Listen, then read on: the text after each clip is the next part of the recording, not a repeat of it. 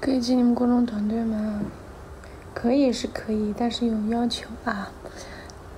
第一，你必须在成都这边常住，每天能在境外跳舞。第二，你要进团队，可能要先学会团队里面所跳的那些舞，对吧？你先学会了，你每天来跳，差不多可以了，就是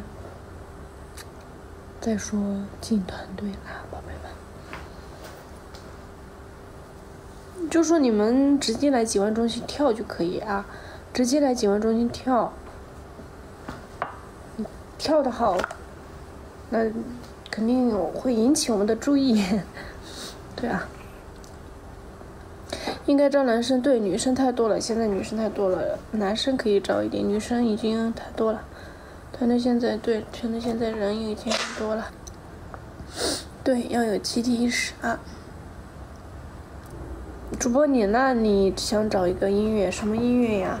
我有可能没有啊，我们没有跳的我就没有，我们跳过的那就有，但是我没跳过的应该没有。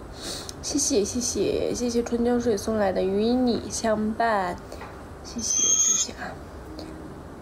记得你家花椒是小红袍，对，小红袍也有，大红袍也有啊。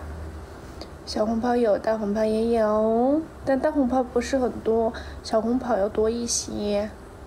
这几天大运会不能跳舞。对，我们最近没有跳舞啊，大家不要来，大家千万不要来，白跑一趟啊！最近没跳舞。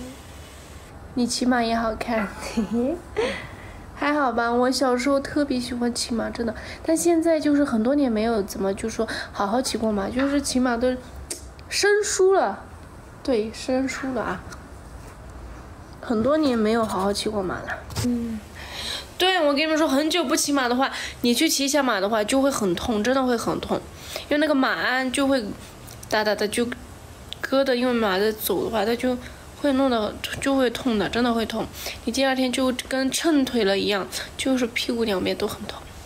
有马鞍还好，如果没有马鞍的话就会痛的，很久不骑的话。笑一个。